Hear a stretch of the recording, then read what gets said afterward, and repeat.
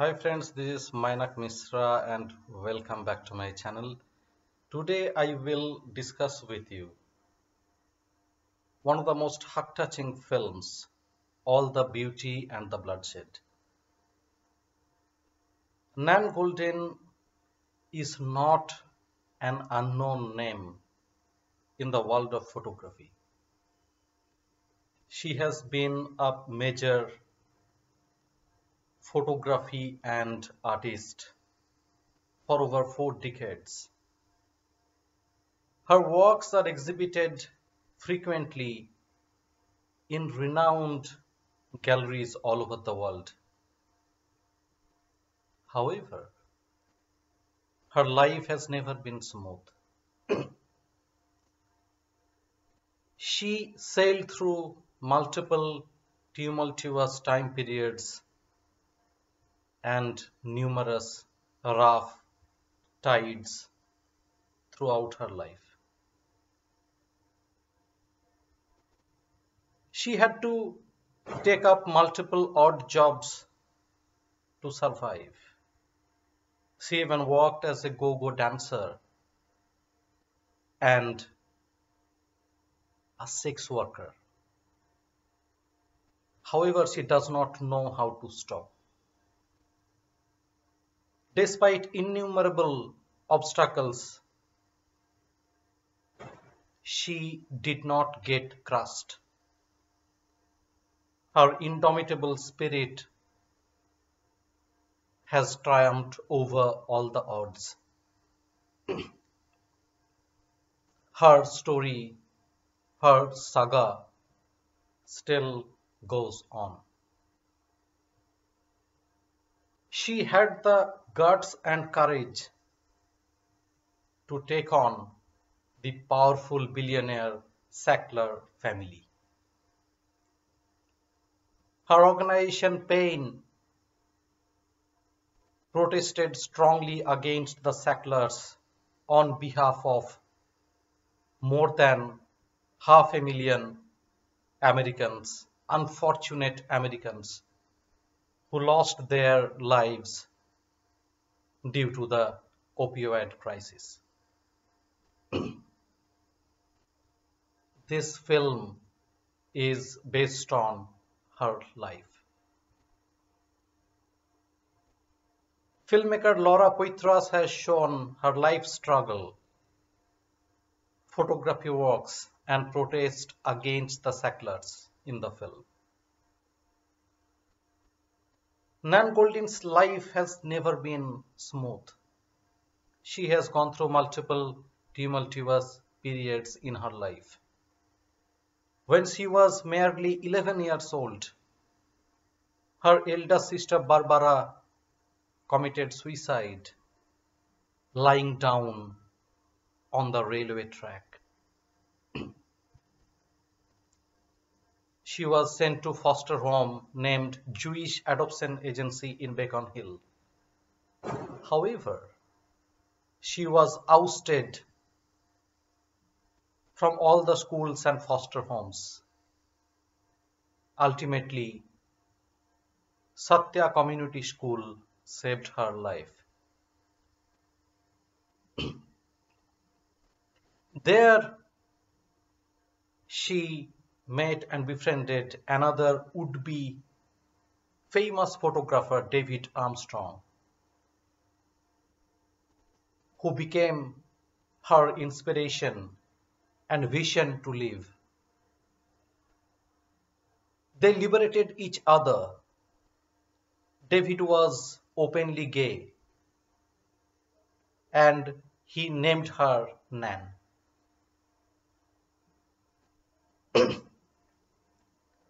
They both started visiting the other side bar. Nan got a Polaroid camera,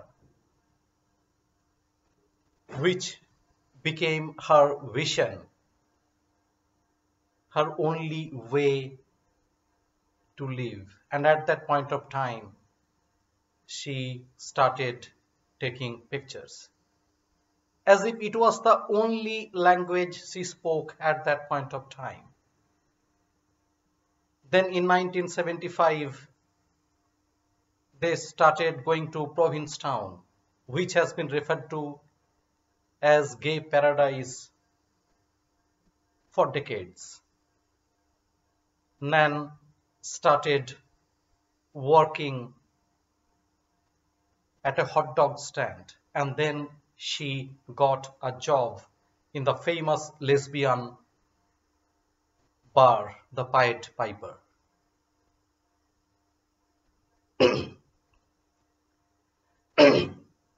She mingled with John Waters, Cookie Muller, Sharon Nisp, and Divine.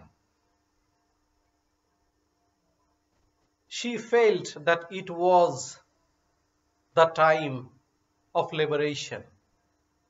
It was the time of possibilities.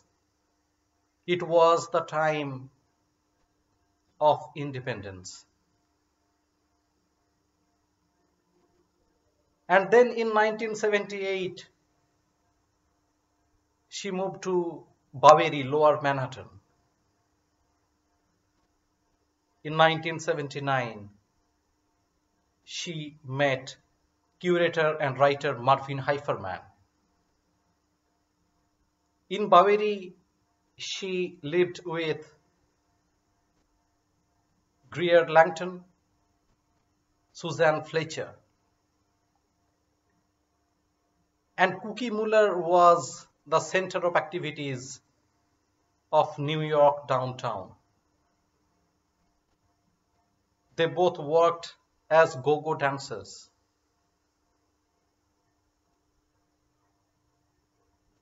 New York was topless, but New Jersey was not.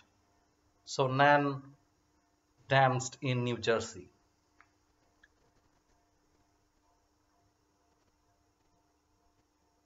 And that was the time of her struggle. She worked even a sex worker. Liberty's Booty, directed by Vivian Dick, is based on her life. In the film,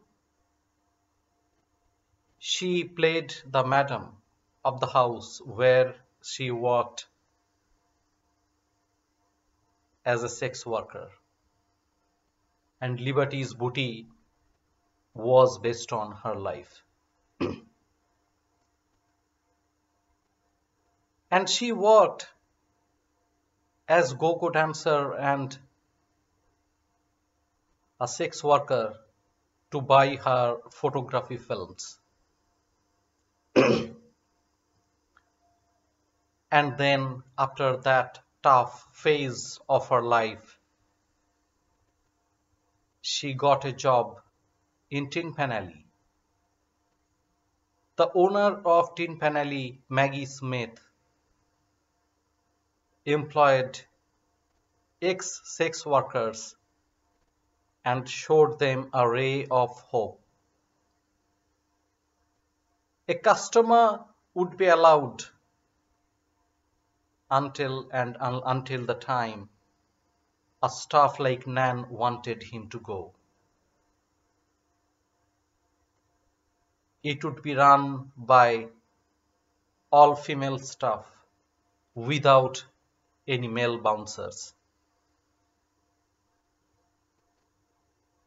At that point of time, many male artists, photographers, and gallerists thought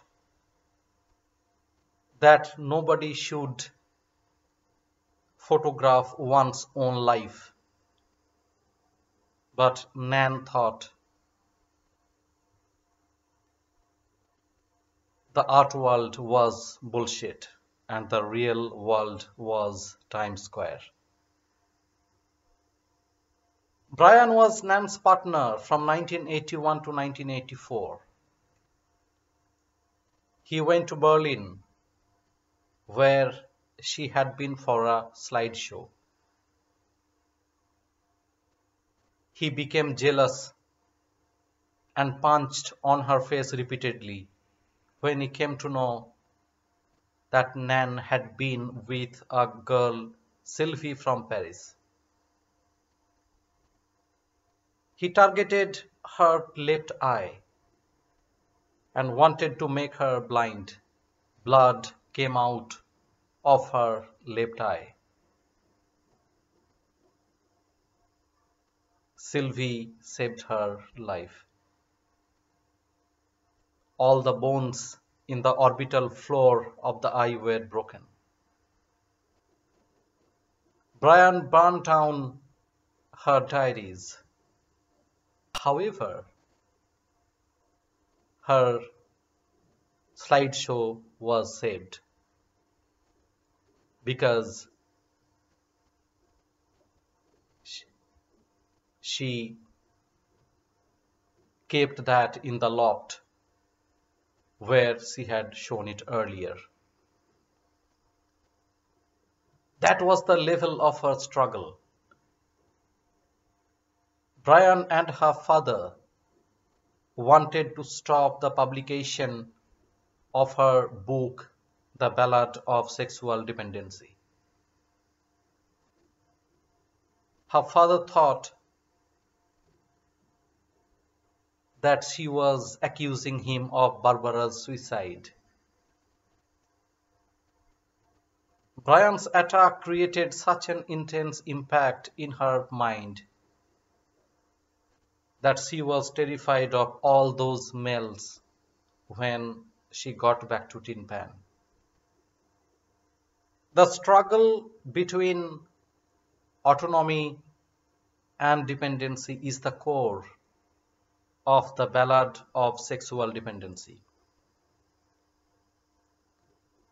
Nan always felt that her parents were not equipped to be parents.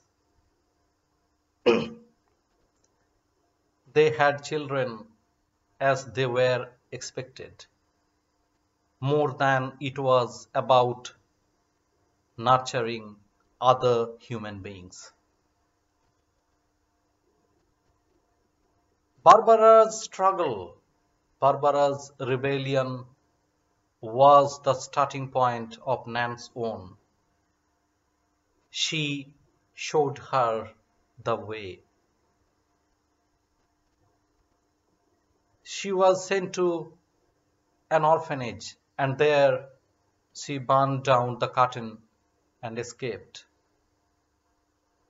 Had she got little love, care, and home, she would have been survived. The psychiatrist at the hospital mentioned that Mrs. Golden was sick and not Miss Golden.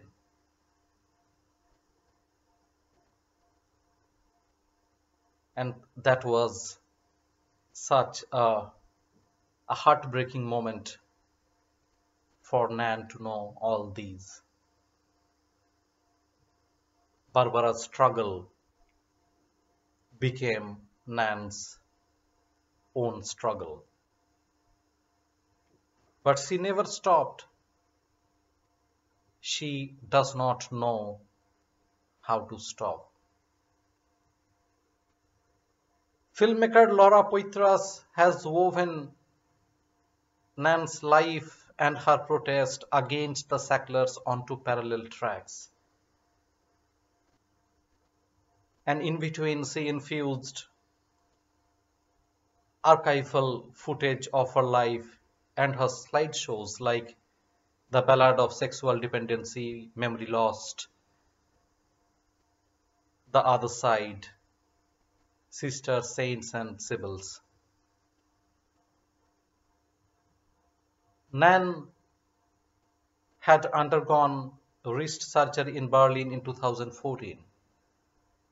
Initially, she was prescribed only 3 OxyContin pills per day. But soon she got addicted to OxyContin and started swallowing as many as 18 pills per day. Initially only 40 milligram Oxycontin was strong enough. So just imagine, she totally got addicted to Oxycontin, the addiction of that pill. In 2017, she came to know about the Sacklers, and that's when she established pain. Prescription Addiction Intervention Now, full name of pain. The members of pain, including Nan,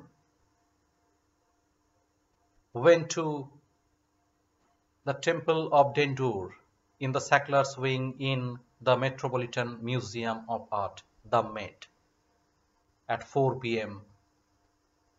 on 10th March 2018. And there they threw away the prescriptions, they threw away the bottles, the Oxycontin bottles, in the water tank beside the Temple of Dendur. Their slogans were Sacklers lie, people die, Temple of greed, Temple of money, Temple of death. Sacklers knew that their pills would kill. These were their slogans. In 1996, Richard Sackler confirmed